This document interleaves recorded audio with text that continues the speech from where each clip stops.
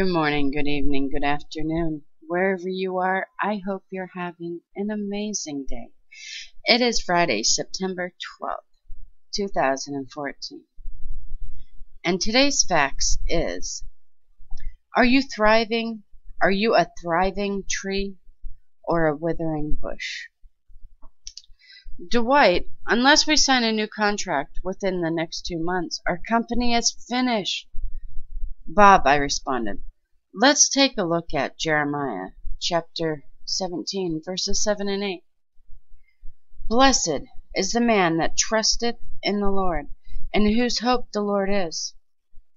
For he shall be as a planted tree by the waters, and that spreadeth out her roots by the river, and shall not see what heat cometh, but her leaf shall be green, and shall not be careful in the year of drought, neither shall cease from yielding fruit. We observe that this blessed person is joyful in soul, trusting God amidst life circumstances, trusting God amidst life circumstances, as he draws nourishment from the stream,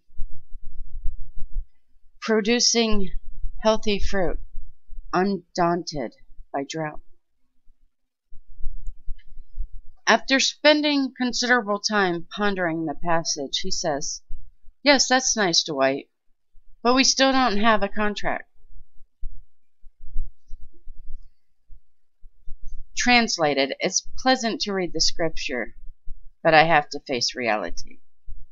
So I said, Bob, let's take a few minutes and look at Jeremiah 17, 5 and 6.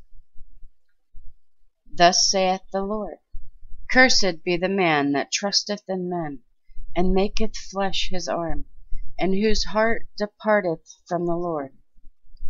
For he shall be like the heath in the desert, and shall not see when good cometh, but shall inhabit the parched places in the wilderness, in a salt land, and not inhabited. We noted that this cursed individual is cooled in his heart toward God, having become dependent upon his own ability to survive, spiritually dry and impervious to surrounding prosperity, dwelling alone in a dying environment. In the weeks that followed, Bob began to draw nourishment from his daily times of meditation on the scripture. As an inner peace settled in, it became obvious that he was changing from a withered bush into a healthy tree. And yes, 2 days before the dreaded expiration of the contract, Bob and his company signed an agreement that literally overwhelmed them with work for years to come. Question. So which are you? A thriving tree or a withering bush?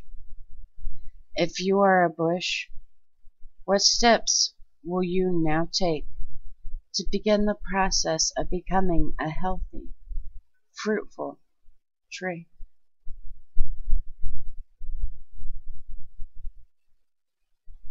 Are you blessed? Are you the blessed man who trusts in the Lord, whose confidence is in him? Or are you the cursed man who trusts in men, who depends on the flesh for his strength?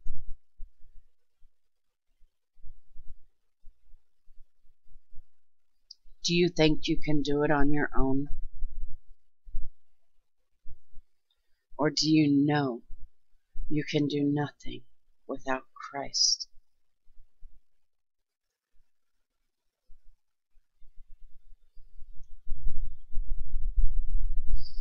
It's one of the scriptures I have on my wall. Jeremiah 17:7. Blessed is the man that trusteth in the Lord, and whose hope the Lord is.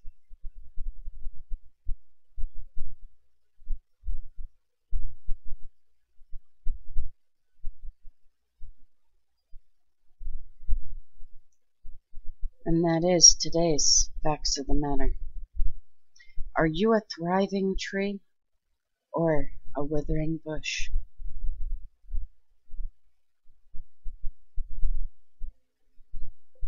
Peace be in you, my brothers and sisters. May the Lord have mercy on us all. If you're in rebellion, repent. Stop doing what it is that you're doing. Full-heartedly repent and don't continue to do it. I love you guys so very, very much. God bless.